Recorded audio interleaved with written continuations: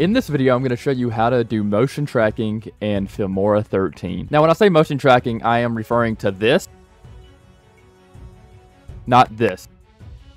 So let's get right into it. Okay, so firstly, you're going to want to get your clip, put it on the timeline, so on and so forth. I'm assuming most of you are familiar with Filmora and already know about this part, but now into the motion tracking part. First, you're going to want to find what portion of the clip you want to track. So in this video, it's just a little example video on Overwatch, and I am going to track this Roadhog right here in front of me. So I will split it right here at this portion, which is where I want to start the motion tracking.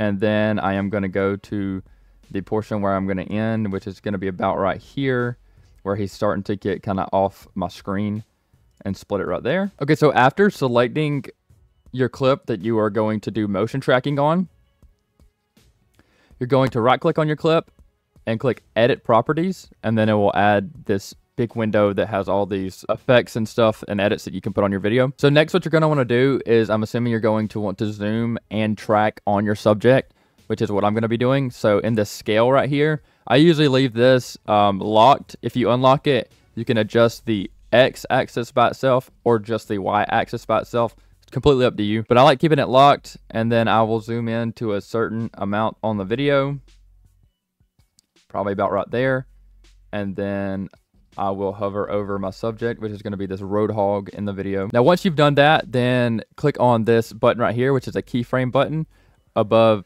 transform, and it'll select every single one of these. And then what you do after that is click on this button right here to go forward a single frame, and go forward 3 frames, and then drag them back center, 3 frames, and then center hog again, or whatever your subject is. In this case, mine is Roadhog. But you're going to go up 3 frames, and then you're going to center your subject again, and just repeat that until you get all the way through your selected clip.